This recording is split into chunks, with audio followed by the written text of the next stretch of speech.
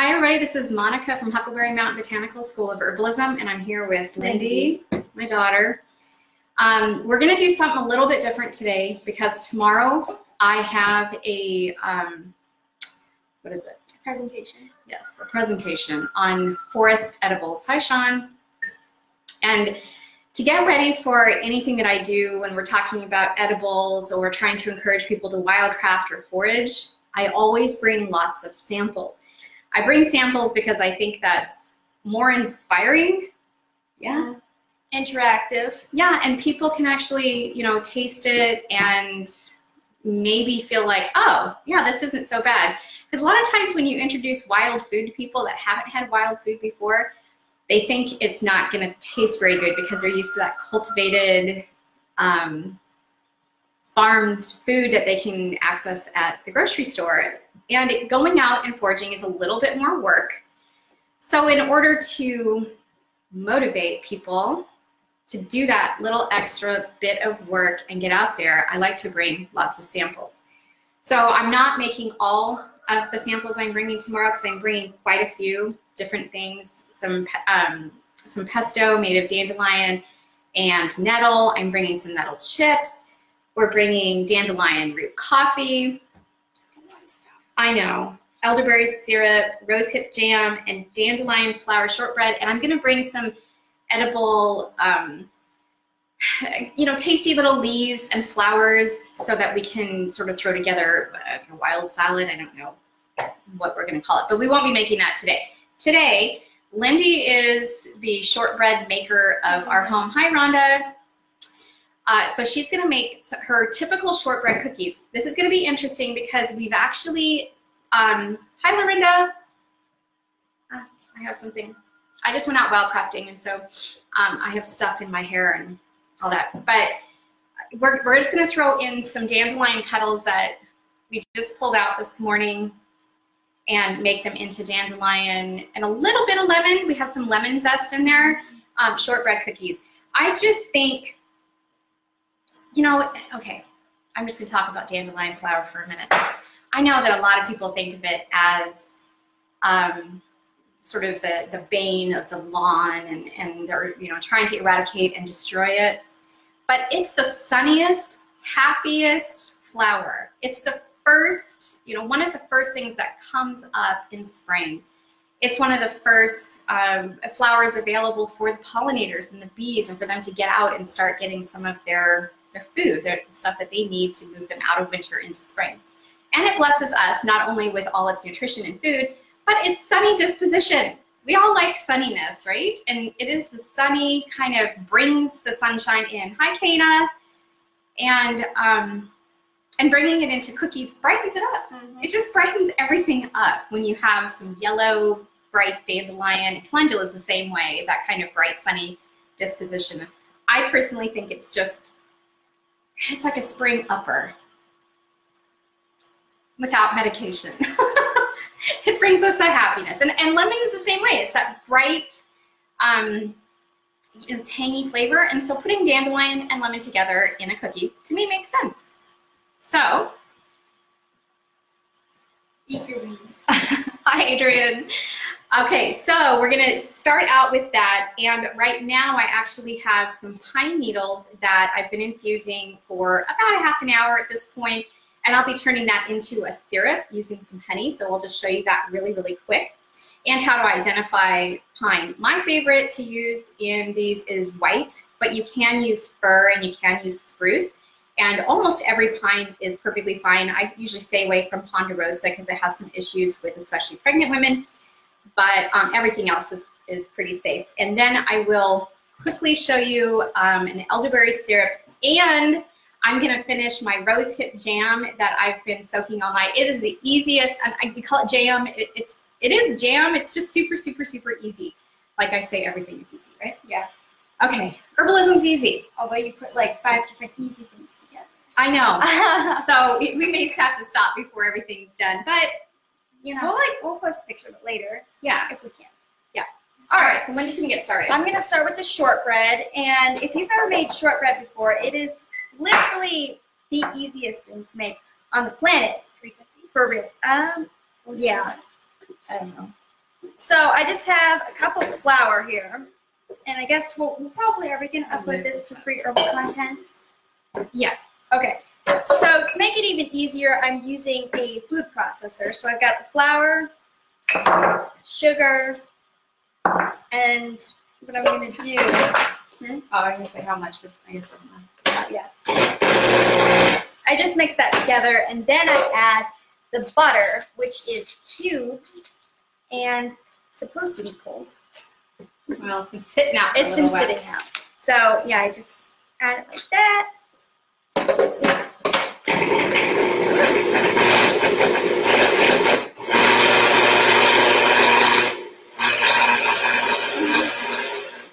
And then usually you have to add a little more liquid as well with herb. How much do you want? A couple tablespoons, but I'm not going to put it all in. All right, so once you finish blending, What does it look like? it's supposed to look like, Crumblies? yeah, like, I don't know, Yeah, coarse meal. Is that what you Yeah. say? Yeah. So, like, crumbly, and you can't see it. No, you still can't see it. The light The is too lighting's weird. bad. Yeah, so it's like almost like sand, like slightly moist sand. Moist. Moist. If anyone out there doesn't like the word moist, you might not want to watch this. Yeah. Use gluten-free. Flour blend? Probably. You have to mess around with ratios. The ratios of, yeah, because sometimes it can be a lot little drier. Yeah. And And you could yeah. you could easily substitute coconut oil for butter. You might have a little bit of a different texture because coconut oil tends and the to flavor. No. I mean, Oh, the the flavor. butter makes it so creamy and delicious and buttery and melty. And I mean, but coconut oil is fine. Gee, can you tell what you like? Okay, so now I'm gonna put my herb in. No, I don't. I'm sorry. Put the water in a little bit. Okay, well, Normally she does put the herb in because we normally make lavender and lemon, but I really don't want to. I'm gonna start by putting like a teaspoon of water. I just don't want to grind these in. You don't want to grind them in? I just want to stir because I think it'll ruin the integrity and it'll all turn yellow. Okay, got it. You're part of our experimentation here, people.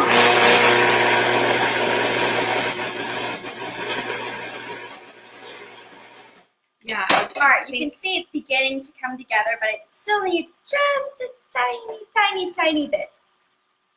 And then I Tiny think bit. when it's done, we're going to go ahead and just blend in the lemon and Just really quickly, like if you do want to do that, to keep things a little bit more whole, then you obviously wouldn't add them until the end. But I usually do lavender, so it's better if they're super, super small so that you don't get a big chunk of lavender, which isn't very good, and it's equally infused. I also have done like hibiscus and rose, and all those times I have ground it as well, but it makes it such a pretty pink color. Yeah. So.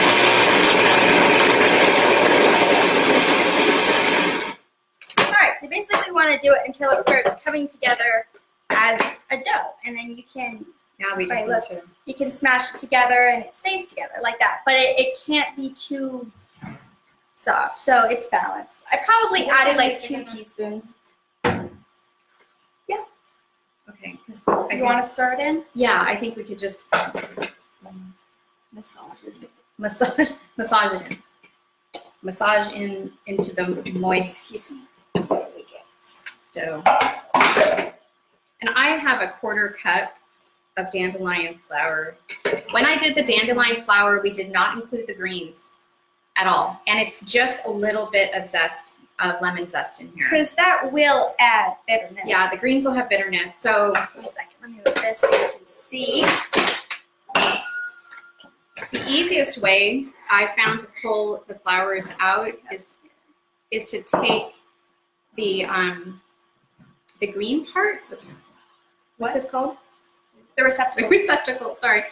And pinch it really hard, kind of around, and then you can actually easily grab the yellow petals right out, and it just pulls super, super simple out. Yeah, and another thing about shortbread is you don't want to overwork it. So like I'm mixing everything in, but you don't want to do it too much because it'll get tough and it won't be as like crispy. Crispy and like melty and almost. Well, it's probably good. I don't know. Melty sounds good. Melty, and it'll be tougher. So you don't want that. Yeah. So that's about mixed in. Yeah. I think that's good. Yeah. And now, do we sit it in the fridge? Yeah, you're technically supposed to let it sit in the fridge for about half an hour. We're not going to do that, but we'll sit it in the fridge for a little while we now move on to the elderberry syrup, which, by the way, is, again, really easy. I'm going to make a quick one this morning, so I'm only using, let me see what my measurements are, 1/4 cup berries. I'm going to add a tablespoon of elderflower, but I'm going to do that after we're done simmering. To the berries, I'm adding cinnamon chips, and I made these Ceylon cinnamon. You have tot. Oh, maybe tot. Maybe tot. Yeah, and some sliced fresh ginger. You can use dried ginger if you want. We just happen to have fresh here, so that's nice. And then the water, we're adding 6 ounces of water. So I'm just going to add that really, really quick. Where's my measuring? It's over here. Oh, right there. 6 ounces water. So that's 3/4 of a cup. How long do you simmer this? Well, unfortunately, it's going to be longer than I'd like. But I'm going to simmer it for probably half an hour. So you guys won't be here when we're done simmering, unfortunately. I was like, yeah, we both talk. Yeah. Okay, and I'm gonna put this on to simmer, and it's just, it's just gonna pull it out, and I'm going to allow it to reduce slightly. I want it to get down to about 4 ounces of liquid, so I'm gonna go ahead and put this on to simmer right now. Right. All right.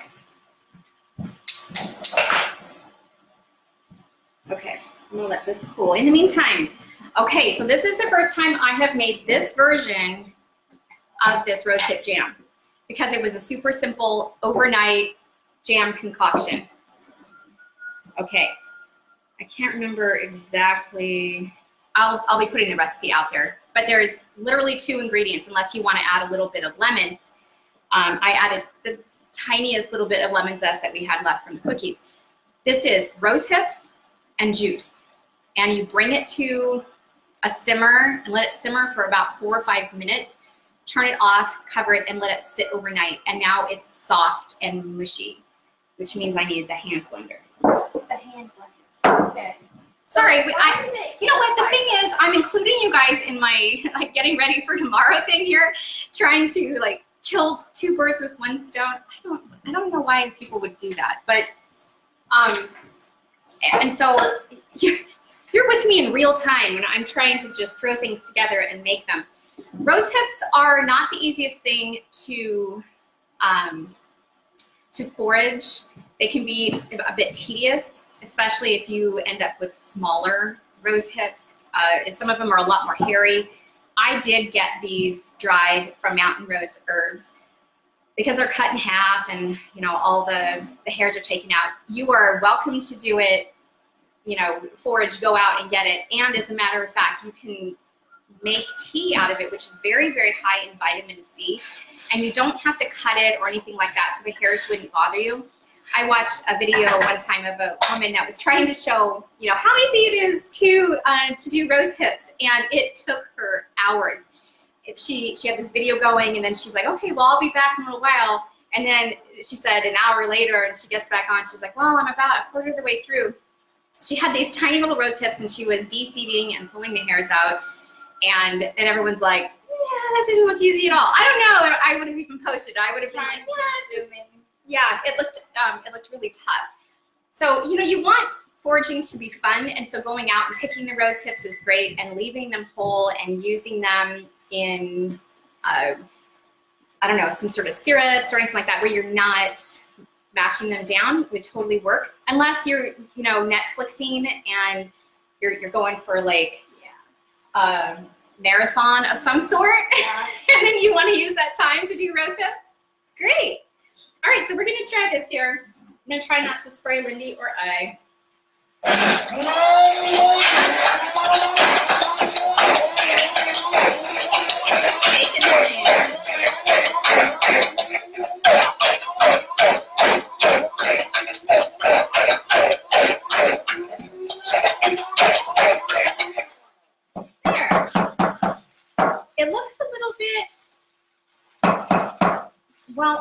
colored. I ended up using an organic pear juice that we had and these rose hips. So the color's a little bit different. It's certainly not a bright red. God, it looks good. I need a spatula to get it off this thing. Oh, I'm just ready to eat it. Oh, you're gonna try it? Yeah. Lindy's got the bread and she's ready to go. So again, this was a super, super easy jam, and you could serve this on toast or crackers. You know what it would be really good on, because I tasted it earlier before I blended it, is with some cheese and maybe like a basil, and a slice of a nice cheese, maybe even brie or goat cheese. Goat cheese would be good too. I think I'm going to add a little bit of lemon juice to it. Again, this is the way I cook. How is it? Oh, it's good. I like it. I'm going to add a little bit of tangy.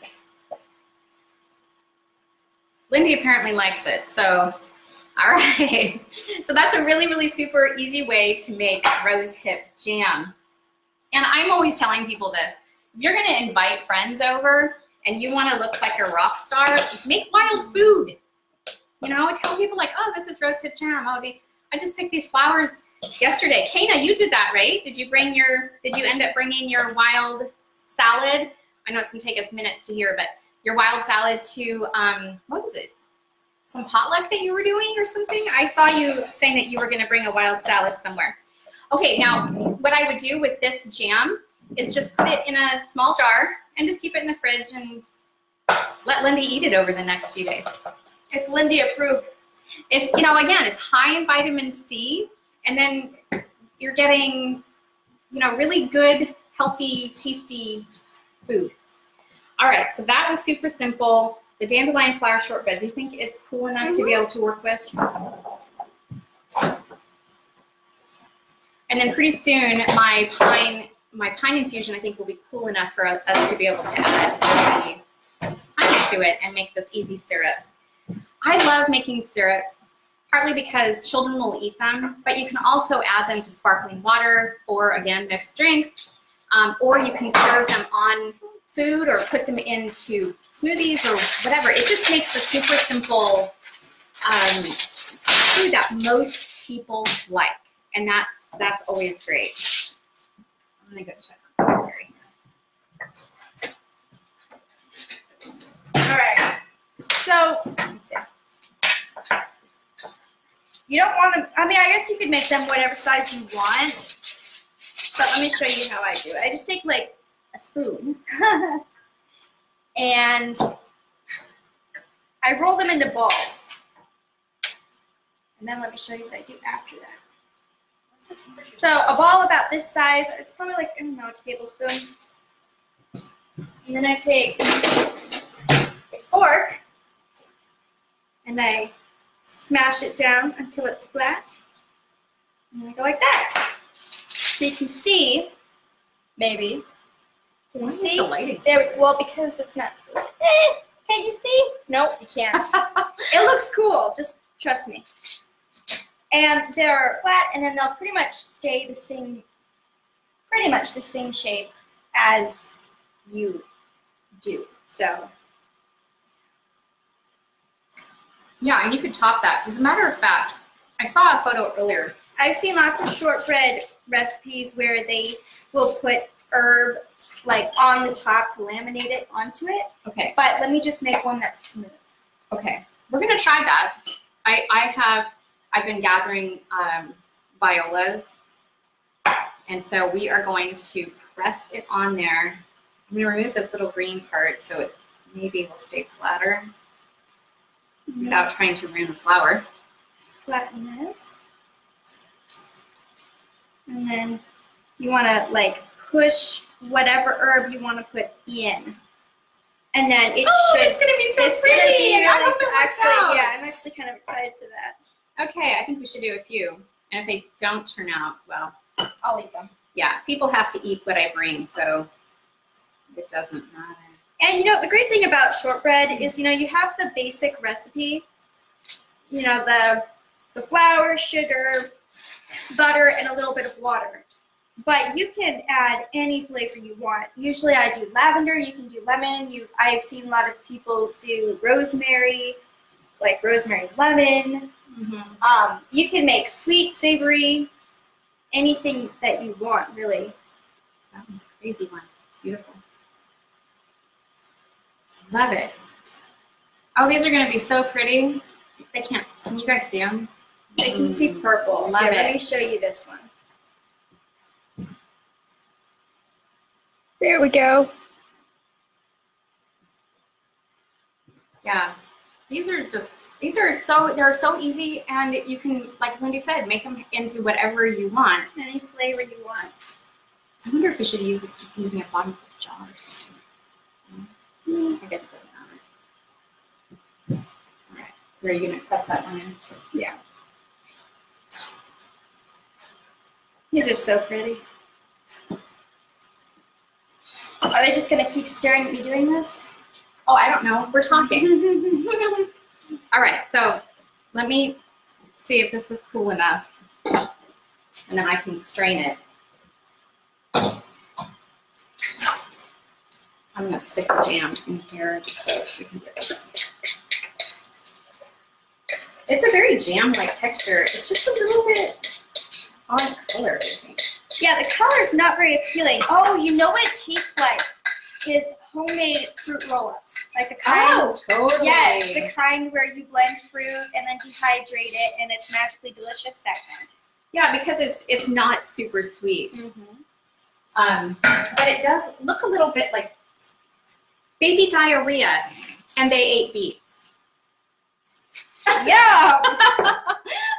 So the color isn't spectacular. I think maybe next time I might try to figure out how we can brighten the color a little bit. Nobody wants to eat baby diarrhea. No. But that would be perfect. You know those baby showers where they have those games? Ew, where they eat chocolate out of the diaper. Chocolate out of diaper?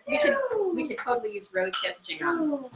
No, it would. You see, here's the thing. I think that aside from the psychological aspect of you're eating something brown out of a diaper, it's also really gross in that there's melted chocolate and it's possibly like seeping into the diaper itself, and then you're eating the chocolate after it's been sitting inside a diaper that's got chemicals in it. Oh, I know. We could do cloth diapers. Like, dude. Just saying. Just seems disturbing to me. I'm struggling with how I'm going to strain this because I'm actually going to show you guys one of the easiest ways to strain anything. The problem with this method is that it's not going to get every single little bit of water out because there's not enough. I'm afraid this isn't going to go down far enough. There's just not enough liquid in there. So I'm going to use my other thing.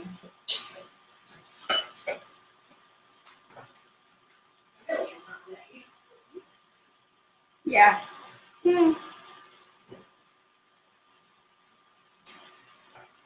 Sorry guys, you get to deal with this is me running around, and this is what I do. Okay, so all I need here is an infusion. And now I'm going to put the infusion with the pine. See if I can get the pine needles to come out. In here. Oh, it smells really good. This is so good for congestion, for any kind of chest congestion. And also is really high in vitamin C. I think it really tastes delicious. Some people don't like the taste of pine. But like I said, you can use other things. And one thing I've discovered is that different pines, not only whether it's a white pine or lodgepole, what's the other one? Yeah, ponderosa. They taste different, but also depending on where it's growing, it's going to taste different. So I've got my liquid here. It's cooled almost to room temperature, and I'm going to be adding a 1/4 cup honey. And this is what I'm going to tell you about doing this is if you get it in there and you feel like, oh, it needs more honey to be thicker or sweeter, go ahead and do it. You know, it's a very flexible. And honey is antibacterial too. Yeah, and honey is good for you as long as you're using raw and you're not cooking it, which is the reason why you're getting it to this kind of room temperature, so you're not doing it in super hot and ruining the honey. I'm going to go ahead and use this measuring cup to stir this in. And just stir it up. And this will just have that pine flavor, which I think is a little bit citrusy.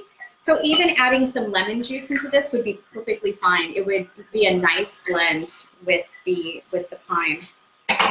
And like I said before, adding this to some sparkling water would be a nice refreshing drink, even in the summer.